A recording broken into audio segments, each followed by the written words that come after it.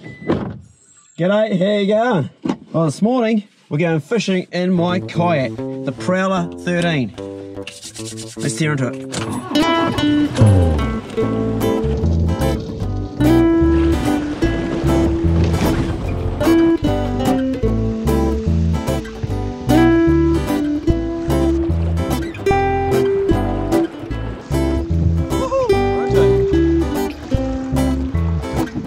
Welcome to Ruby Bay.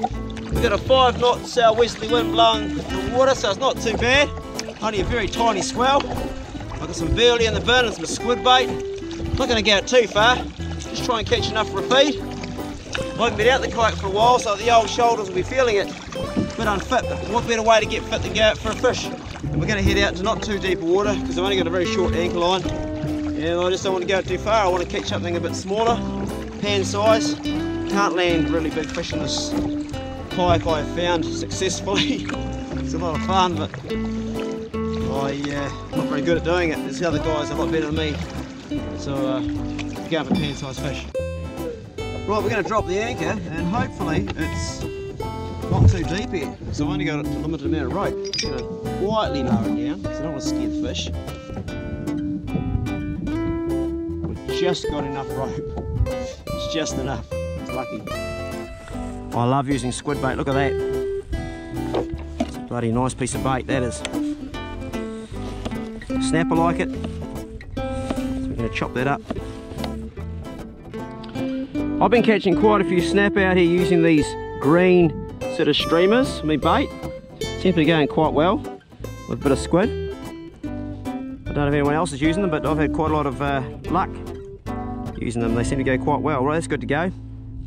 Big piece of bait. What I'm going to do is I'm just going to cast a wee bit away from the kayak. Just a little bit. Probably notice I've got a rope tied onto this. Just because last time a whopping big stingray grabbed it and I nearly lost a whole lot. It wasn't a huge cast, but it'll do. You can see we've got an offshore breeze, so I'm now swung around. The wind's blowing me out. The anchor has taken, right, we'll just let that go out and put another one out on this side here. Just going to put that one down by hand, because this doesn't cast very well, this rod. Down she goes. We're probably in about, I don't know, 7 or 8 metres of water. Just down there. Well, I've got some burley in the back bin, so I'm going to put that down there. Heaps of burley. What size is that? Massive, isn't it? I'd normally use a bowline in that, but I'm using a figure 8 because it's a bit short. Okay, always remember when you're at sea, keep your rubbish in the boat. One of my pet hates is people that put pollution in the forest, or in the ocean, or the rivers, or the lakes. Tidy a mess up. Right, the waiting game, we've got rods on either side, and burley over there. It's just a matter of waiting for the fish to come in and take the hook. The sun in New Zealand is deadly. Well, it's the same sun all over in the world, but what we have is a very light ozone layer over New Zealand. The other thing we don't have, which a lot of other countries have, we don't have a lot of smog and rubbish.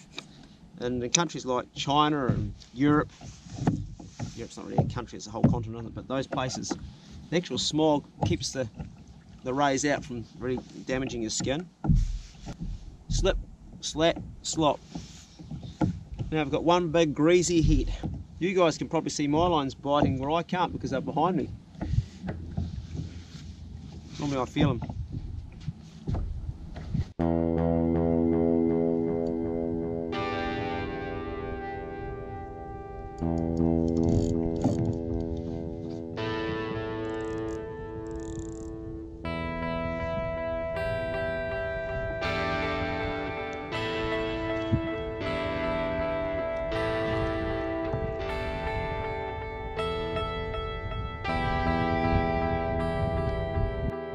Oh, fish on!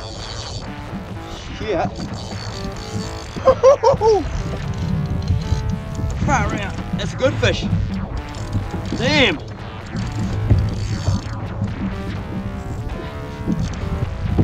Bugger me. It's gonna fucking tip me out of the boat. Jeez! The hell is that?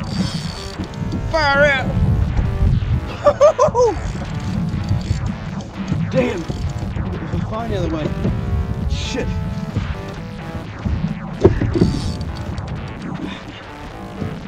What is that? It's a big snapper! It's a big snapper! Jeez! Look at that!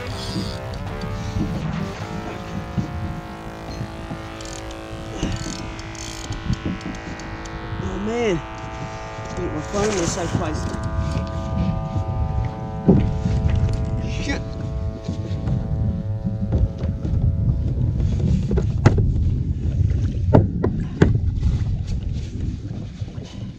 Well, we got a landing net for this.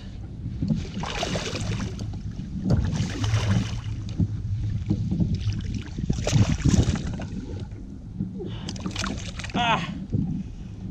Damn! In the boat! Fuck me!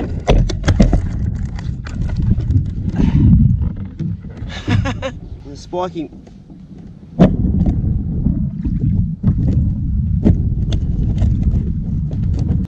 I've been out here for ages and nothing come along, and I thought I'm not going to catch anything, and then finally boom, and I wasn't ready for it. I was just on my phone, I was ringing up my girlfriend Ari. I was saying, oh, I'm coming in honey, it's useless out here, and then he hit and I wasn't ready for it. But he's a bloody beauty.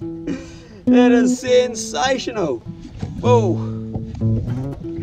Oh yeah, the old eye's a bit stuffed. Ain't going anywhere though. Not going to lose that bastard. Happy days.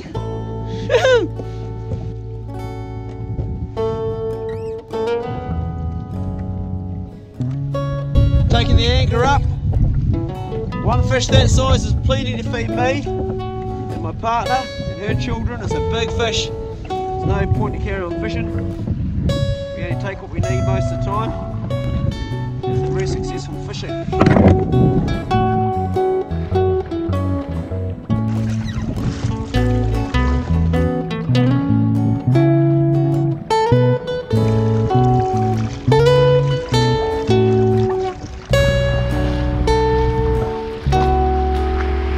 That was pretty awesome fishing. The wind's come up quite a bit now.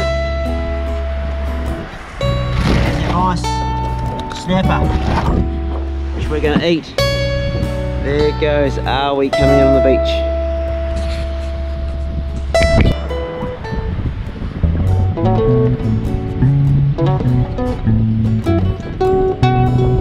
That's an oyster.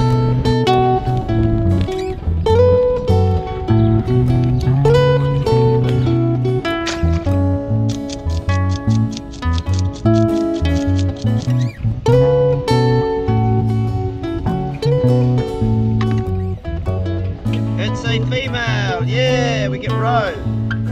See the milk.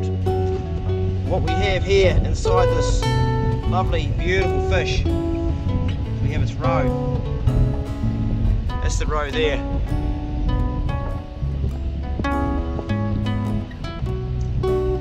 That is really good for you, full of fat, protein.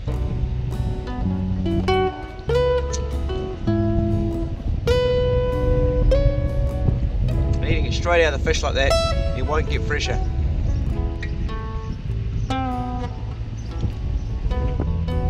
So I haven't eaten today. I don't eat by choice in the morning. I find if I go fishing or hunting, my prey drive goes through the roof and I have a much more lean, mean attitude towards fishing and hunting. So I was out there for 4.5 hours a day. If I was already fed and I would eaten something, I would have given up after 2 hours, but that's a psyche part of myself that I know, so it really gives me a real strong incentive to fish and hunt, is to be a little bit hungry.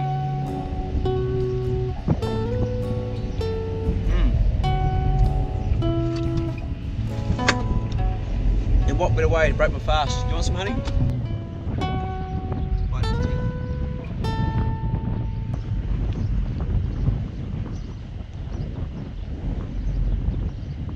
It's a delicacy. Rich.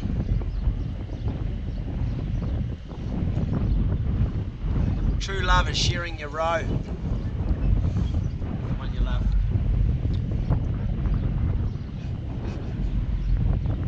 I feel like I'm feeding my child.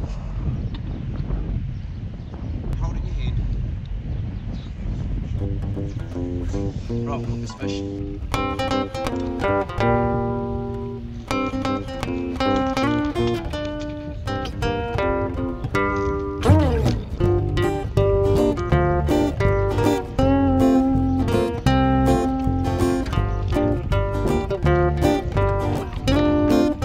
This is scaled, good to eat. We're going to put that on ice. Pass this grater.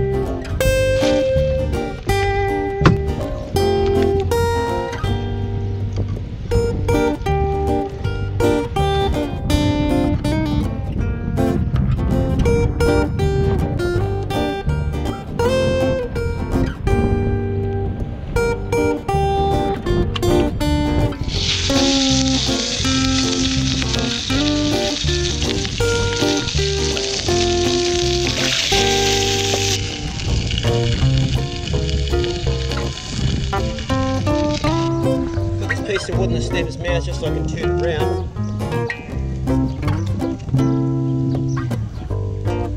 The handle for it. There is so much food in the fish eater. My favourite part is the eye. I've already eaten the one on the other side. These are really yummy. If you've never tried fish eye, give it a go. It's actually really nice, eh, hun? Yeah. It's Arwie's daughter's favourite part of fish. Mine too.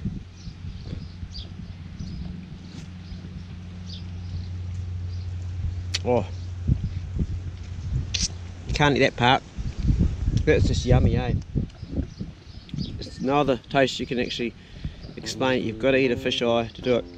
I used to eat them raw when I was a kid, but cooked they're much nicer. They come out sweet.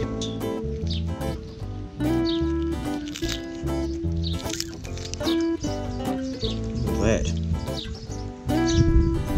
really tender. Oh, I think I actually like that more than the eye. It's your favourite part. It's Arwie's favourite part, the snapper cheeks. Man, it's tender. Juicy tender. People throw that away.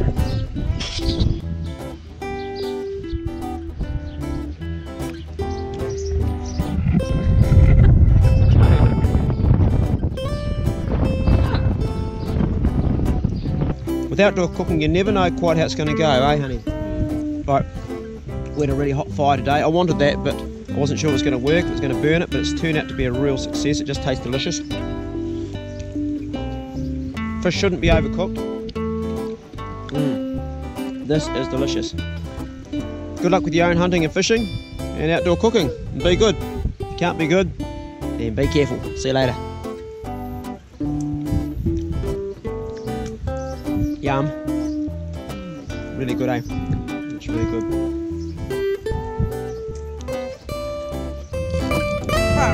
That's a good fish. Damn.